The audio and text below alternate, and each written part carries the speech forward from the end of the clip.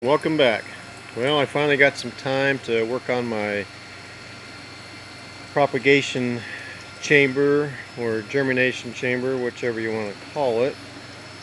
So what I've got here are just some standard racks that I got from Menards, and I've got those set up with 3 levels so I can set my trays on. And then on the top here it'll come up to about there, and then I'll have my seating station on top of that. And this will have 2 doors on the front that'll swing open, another 2 over here, and I got to insulate it and put the frame around it. And then these 2 back chambers, can't really see anything there.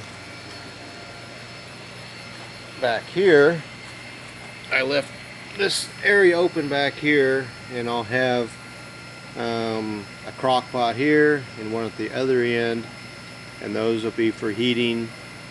It's very simple. You just use a crock pot and a thermostat, and that'll generate enough heat in there. And then in the center I'll have another crock pot for humidity, and that will just have a thermostat of its own, and that will get the humidity and temperature right.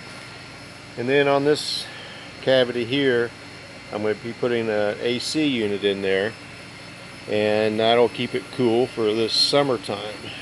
So right now germinating is a challenge with this heat, so that will take care of that hopefully. So I'm going to get working on this, and just going to get a throw out to In the Field Consultants. I bought one of their little video series on building different ones like refrigerators and different cabinets, and it was like only $37, but I'll try to put a link in that in the description, and it was well worth it just for the recommendations they gave on some different electronic thermostats and combo units, and then they gave links to where to purchase those, so that was worth it, just saving time just doing that. So I'll try to link that in the description. So let me get framing on this here and see how far I can get here tonight. The number of trays, I can stack 4 across just at one level on all the racks, so that'd be a total of 40 trays I can get in there. Now typically I stack my sunflower, radish, and pea, and I'll stack those about 4 high, so I'll be able to get 4 1632 on those bottoms.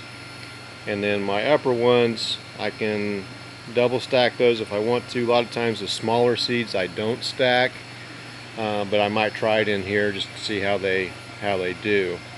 But as you know, as a lot of you probably know, stacking those, there's benefits. One, it saves you space, but more importantly, like sunflower, you stack those about 4 high and a brick on top of those, and that helps strengthen the sunflower as it grows, and it'll be stronger, and it will also help crack the shells off of those, so you don't have as many sunflower hulls sticking on there. And then some other seeds like radish, it's a bigger seed, and it will, like, you'll have one that will start germinating sooner than the ones around it, and it will actually pull those up out of the soil and they won't germinate. So having some weight on those helps make those germinate better too. And with a chamber like this here, hopefully they will all be germinating closer to the same time and won't have that much of an issue with those. So alright, let me get framing and see how far I can get here. Okay, well, got back working on this.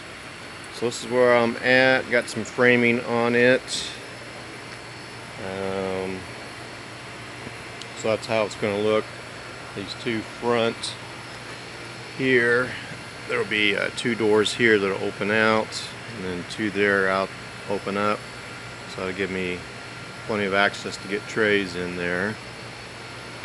Then on the top here, of course, I'll have insulation all around the inside, and then on the top also, and then on top of that some plyboard, and then some drain fabric, because the top will be my seating table.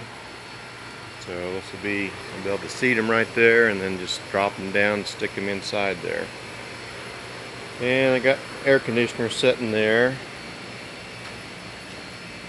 so that'll blow right into there. So I'm sure I'll have to do some experimenting on that to see temperature and all that, but that should work. It shouldn't have to run all that much with it being insulated, but it gets pretty darn hot in here in the summertime. And then, like I said earlier, the winter time I'll have some crock pots setting inside down here in the back. They'll sit there in the back, and that will heat them. I guess it doesn't take a whole lot to heat that area, so, and then there'll be a third crock pot that will be for the humidity. And I've got thermostat controls ordered for those, so I'll probably mount those maybe up here or in the back somewhere I can see them easily and check on them. So that's it for now. I gotta go get some other stuff done and then hopefully get back on this and get this done this next week here. So thanks for watching. Any comments or suggestions, let me know. Thank you.